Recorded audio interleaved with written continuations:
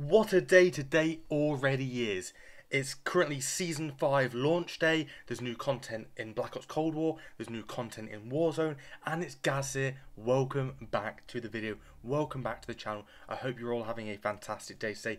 If you're new around here, make sure you hit that subscribe button because we're dropping the latest and the greatest Call of Duty news across the board. Whether it's Modern Warfare, Black Ops Cold War, Warzone, or any future title which is coming in the near future, I will be dropping everything just like that on this channel. So make sure you hit that subscribe button, hit that bell so you don't miss anything on this channel. So today's video is all about Call of Duty 2021, also known as Call of Duty Vanguard.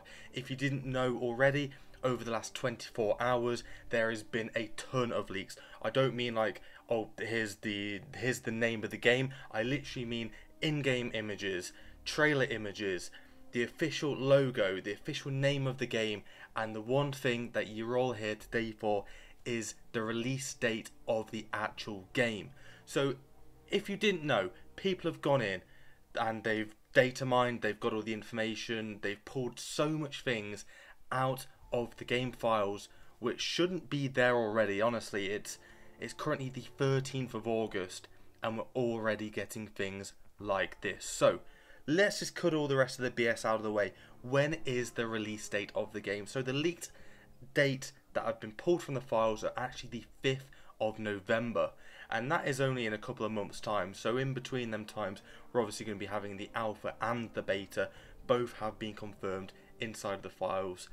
Dates unconfirmed so far, but it's going to be around the 10th of September and somewhere towards the end or even in October for when the beta is going to be. So you've got to watch out for those two as well. And the game is obviously launching in November. Whew. Today is a crazy day.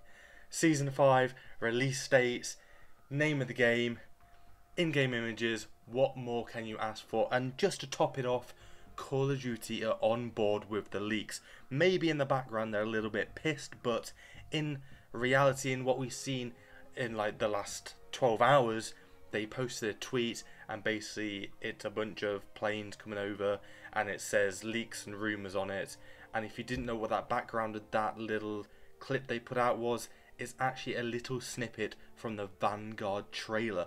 So that is also something that we are looking forward to very, very soon. If they're already dropping little things like that out, then you can guarantee the bigger trailer is going to be dropping very, very soon. As soon as we have all the information on that, I will be dropping it all on this channel. So make sure you hit that subscribe button, hit that like button, go downstairs, hit up the comment section with all your thoughts about this video.